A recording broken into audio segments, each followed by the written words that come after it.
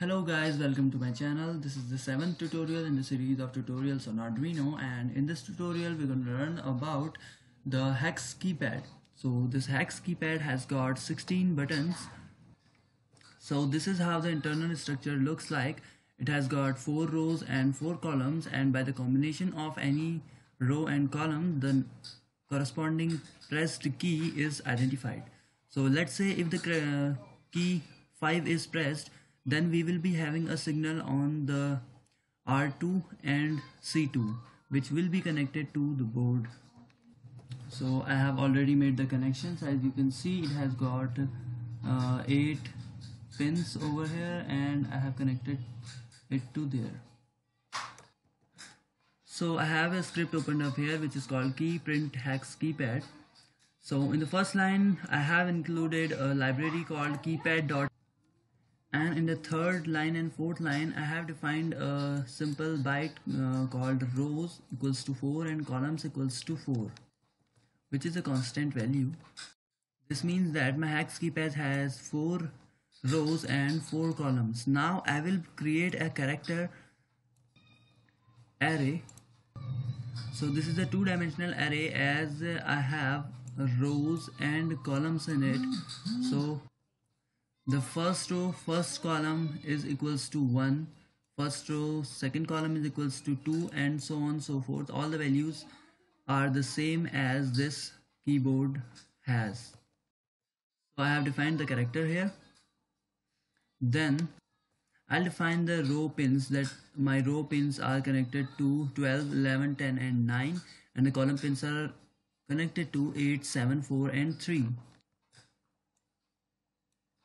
Now this is a simple function for using the keypad. So we have to write keypad and the name of our keypad. I have written here custom keypad because I have made it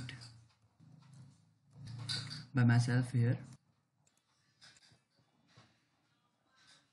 Okay, so the keypad function is keypad make key map the hex keys which I have defined here, this array, this multi-dimensional array, to row pins and column pins, rows comma columns. So this will connect the keypad in the right way that I want it to connect.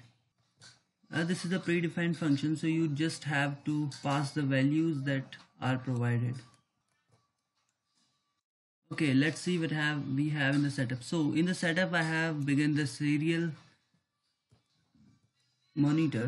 So in the loop function I am doing here, now to get which key is pressed, I have a I have a function here which is I will name